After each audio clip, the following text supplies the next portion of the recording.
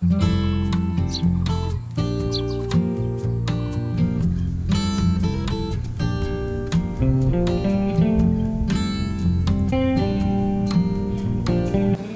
大家好，我是 Aki， 今天又要带各位到哪里玩了呢？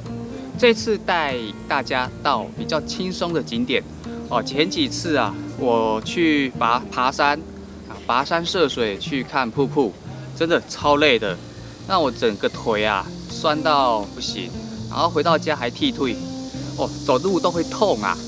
所以这次呢，要带你们来看花。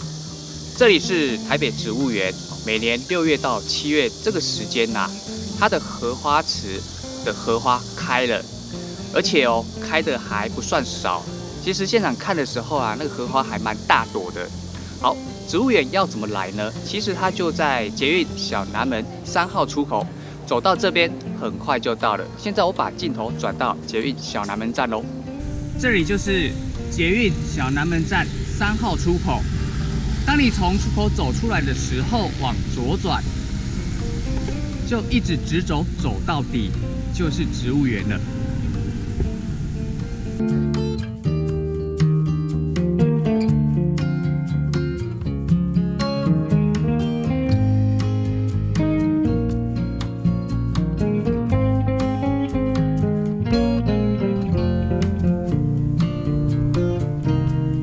从捷运站走过来，只要3分钟就到了。台北植物园早期是台湾省林业试验所，在里面呢种满了各式各样的植物花卉。好，它每天早上5点半就开门了，一直到晚上10点，每一天周一到周日都有开。大家知道了哈，现在我们就进去喽。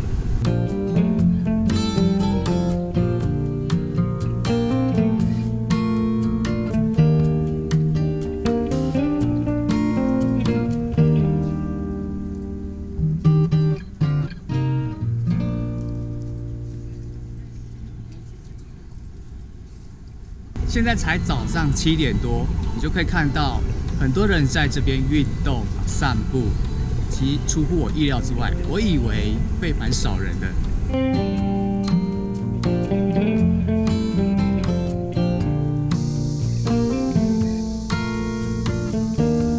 我发现植物园有些区域以及通道8点半才会开，所以太早来也不见得是好哦。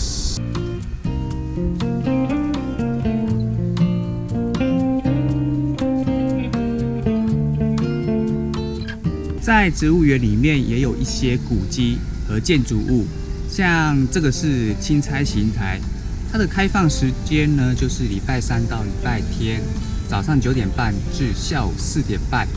不过现在才7点多嘛，还没开。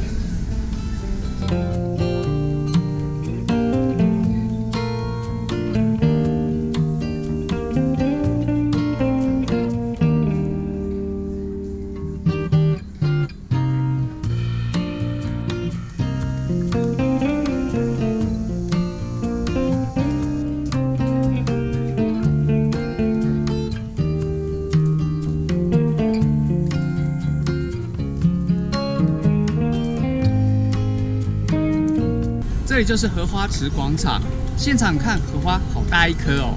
到现在我还分不清楚荷花以及莲花到底差别在哪里，有没有专业的朋友跟我讲呢？什么？原来荷花就是莲花，长知识了。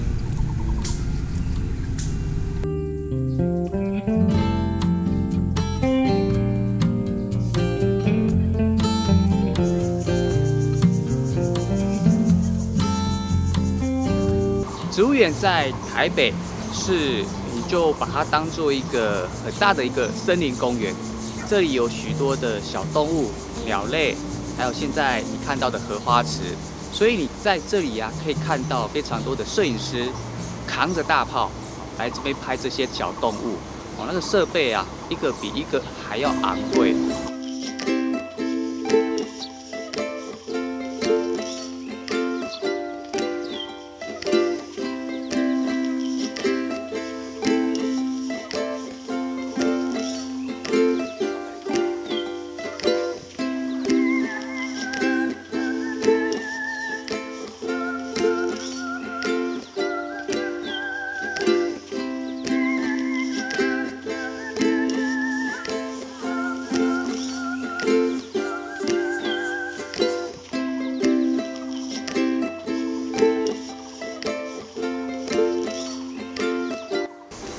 最后我做一个总结，如果你想要看荷花的话，台北植物园你就可以看到了，你不需要跑到郊外去。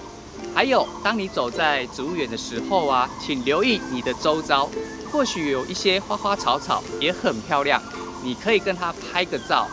还有啊，不要太早来，太早来的话，有一些区域还没开放，8点半以后再来会比较好。如果你喜欢这支影片的话，多多分享给朋友知道，邀请他一起来看荷花。如果你还没有订阅的话，就赶快订阅，顺便打开小铃铛，可以第一时间接收到我的旅游和交通资讯。下次见喽，拜拜。